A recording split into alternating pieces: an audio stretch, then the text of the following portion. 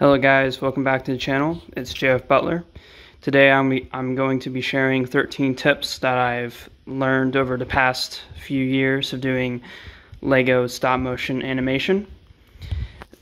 Now I must say, before you take me as gospel or you quote what I say, I am still a beginner. I guess you could call me an amateur at this point, but I do not consider myself a professional whatsoever.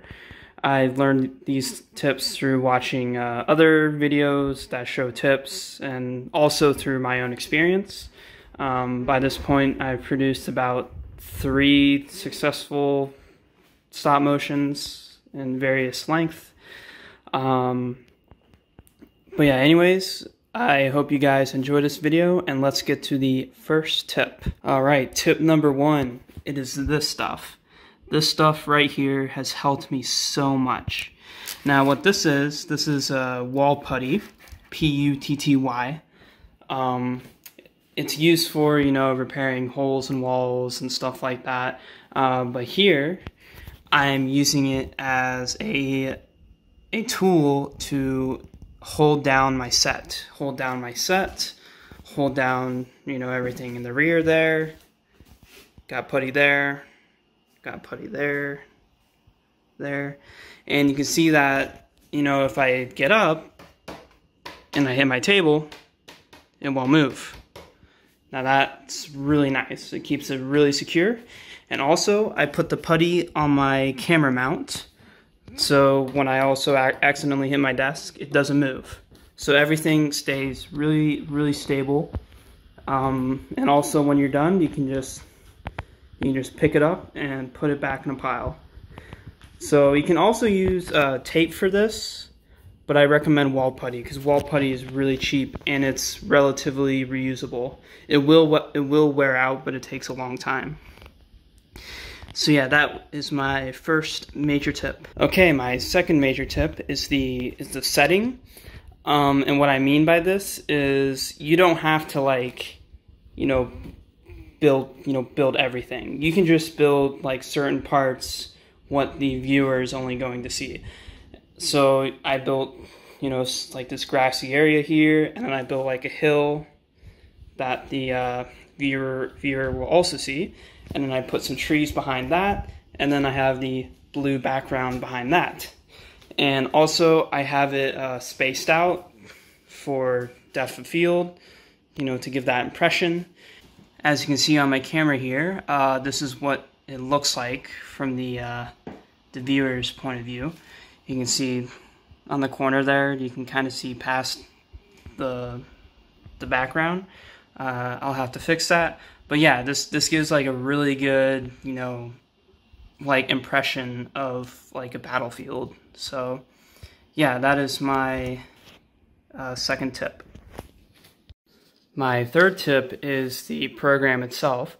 So what I'm using here is a relatively expensive program called Dragonframe. Also comes with a little controller there. I'll get to that later. But Dragonframe is relatively expensive. I think it's $300 or more. Professionals use this. I've started using this recently and I really love it. It has a lot of cool options. However, don't get this. If you're brand new and you're starting new in stop motion, I would recommend DigiCam. Now DigiCam lets you hook up your DSLR camera or mobile phone or any other webcams or whatever. It's pretty similar to this. It has similar tools. But yeah, it's good enough, and you should work with that for a while before you actually invest money into something like Dragonframe. So yeah, DigiCam, I really recommend that. Alright, my fourth tip is an ability you should use called onion skinning. It is really useful. It makes animating much easier. As you can see my hand here, but it looks a little transparent. That's because I'm using onion skinning.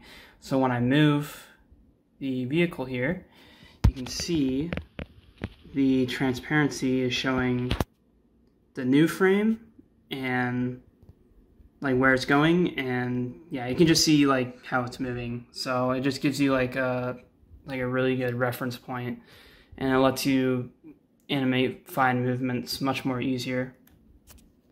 And then when I take the picture, yep, just goes back to normal.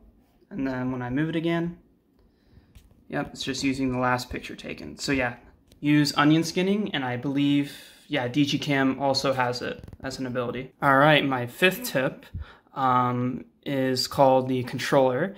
So having like a controller or a mini keyboard or something like that, or a Stream Deck, I would actually recommend a Stream Deck. It's really useful. You can just like use this to hit keys, you know, put on your lap or put it next to you while you're animating, and instead of going over to the laptop or the computer and hitting the keys, you can just have a controller with you. So some sort of like Stream Deck or something like that. You can find them out there for pretty cheap. But this specific one came with Dragon Frame.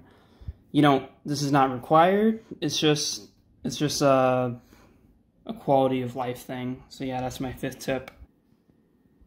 All right, my sixth tip is something called organization. So you should just kind of separate any projects you're working on, into their own folders. Like here, I have my last one. It's called Winter Battle, and I have like a test and another one I made. But yeah, you should like keep everything very organized. And also, when you're starting like a new stop motion, or you're working on a stop motion that's pretty long, you should storyboard it and you should write down a script. You should do that before you start building or animating. So yeah, number 6 is just stay organized. My seventh tip is to not give up and stay consistent. Doing stop motion is not easy, but it's not too difficult. It just takes a lot of dedication to the craft. And if you're dedicated and if you stay consistent and you pull through with projects, it'll turn out good in the end.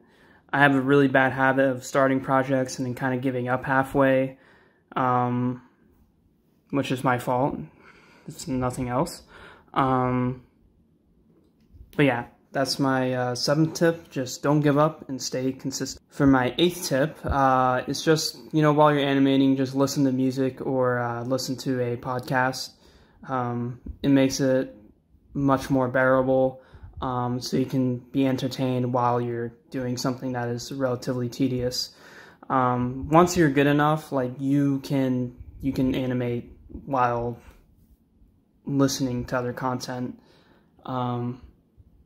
So yeah, that's my 8th tip. For my 9th tip, when you're new, you should start with low FPS, like 8 FPS, 10 FPS, and once you're more comfortable, you can move up to 12 FPS.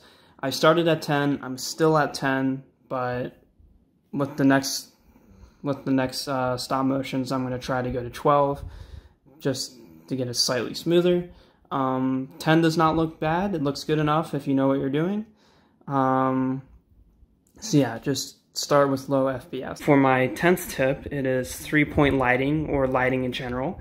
Every other video about stop motion says this, like you should have 3 lights. So one, focus on the subject, another one lighting the area behind the subject, and the third one lighting the background. And that just, overall, if you do it correctly, it gives like a really well-balanced picture of lighting. I haven't taken a photography class, so I still don't really know what I'm talking about, but I think that's what they mean. So this one is my main one.